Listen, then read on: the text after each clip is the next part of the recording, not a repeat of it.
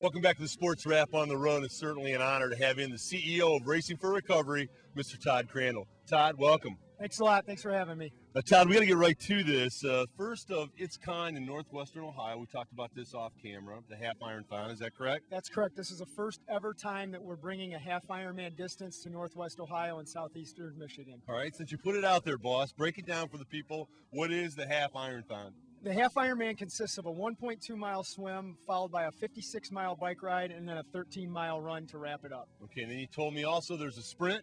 For the people that don't want to do the full distance half Ironman, we do offer a sprint distance race, which consists of a 0.6 mile swim, a 14 mile bike, and then a 5K run of 3.1 miles. And we've got the boss in this race today, right? You're in. I'm doing it. It's going to be a little break from compared to all the hard work I've been putting into it. So racing's going to be fun today. Todd, let me ask you this. What's the toughest part of that for you? I mean, everybody has their, whether the run's easier, the biking's easier. What's the toughest part for you? The toughest part for me, I think, is the bike. I come from a hockey background, Right. So swimming, biking, and running are new to me, but I enjoy all parts of it. But I think the biking is the most difficult for me. All right, Todd, let's get right to this. On behalf of the Toledo community, first of all, I want to thank you for what you're doing for young people, adults, families that are struggling with myriads of problems with addiction.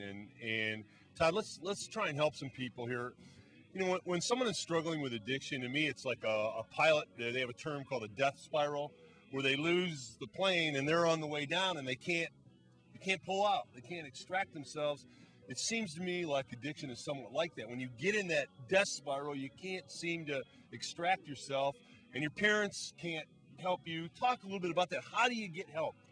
That's a good analogy of looking at it, a plane that's spiraling out of control. But our philosophy is you can get control of that plane, turn it around, and recover. Just as I've recovered from 13 years of drug abuse, so can anybody else. And we're saying replace that negative addiction with drugs and alcohol with something positive, such as triathlon.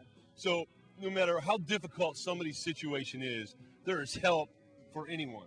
Absolutely, and our support groups are not only designed to help the addict that is struggling with addiction, we also provide support for the family members who are suffering as well. And Todd, you say something I think is important for people to know too. If addiction runs in your family genetically, you may have a larger or higher predilection for addiction, and it's a risk that people need to know, when they take a drink or they're involved in drugs, that if it is run in the family, there certainly is a higher risk there. Absolutely. My own mother committed suicide from her addiction. My uncle killed himself from his addiction, and unfortunately I got into it. That is one thing that I'm finding more and more being involved with addiction is you'll find the cycle continuously repeats itself generation after generation, but it's going to stop with me and my family. Todd, let's throw out a phone number for someone who's struggling with an issue, parents that are struggling with issues, some way that they can get a hold of you. A couple ways. Phone number is 419-824-8462, and the website is racingforrecovery.com. Okay.